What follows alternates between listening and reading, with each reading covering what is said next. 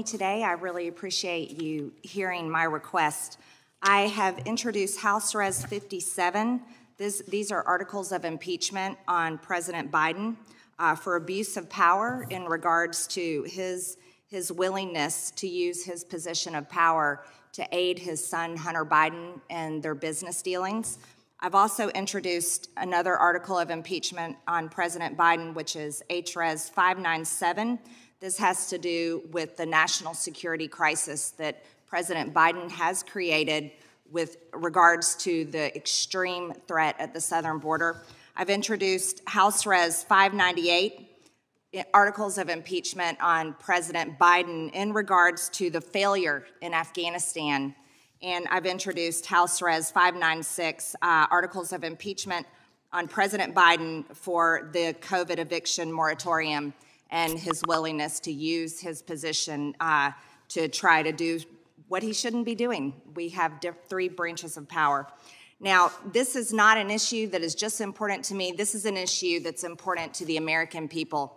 You see, the American people in polling just recently, there's a range between 60% of Americans that say that Joe Biden should be impeached, but it goes as high as 83% of Republicans think President Biden deserves to be impeached, 58% of independents, and 40% of Democrats agreeing that President Biden should be impeached for his failures to the American people as president.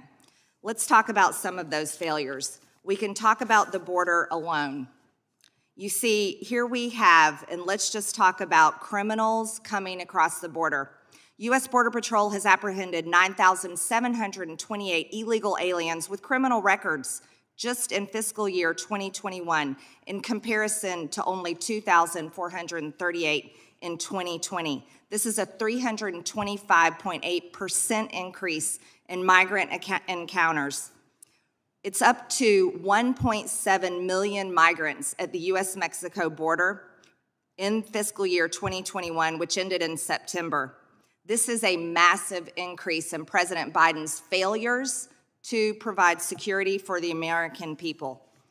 Also, Border Patrol agents arrested 53 illegal aliens with sex-related criminal convictions, and many of them had prior convictions for crimes involving a minor.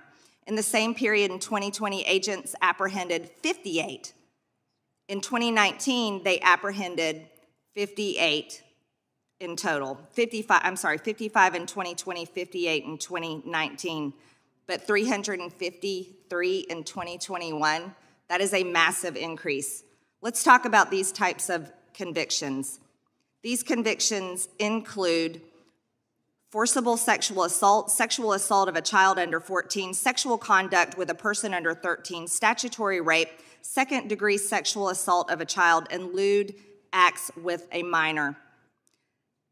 Del Rio sector in Texas, they have seen 3,166% increase in arrest of convicted sex offenders compared to the same time frame last year.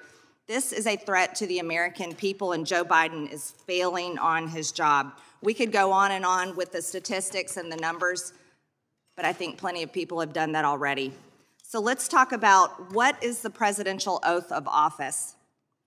Joe Biden swore an oath. He said, "I do solemnly swear that I will faithfully execute the office of President of the United States, and I will, to the best of my ability, preserve, protect, and defend the Constitution of the United States." And he is failing to uphold his oath.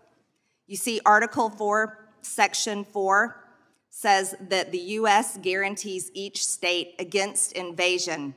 Joe Biden is failing the American people by refusing to uphold the law and the Constitution. But Afghanistan is where it really hurt. You see, Article 3, Section 3, Joe Biden could be guilty of treason.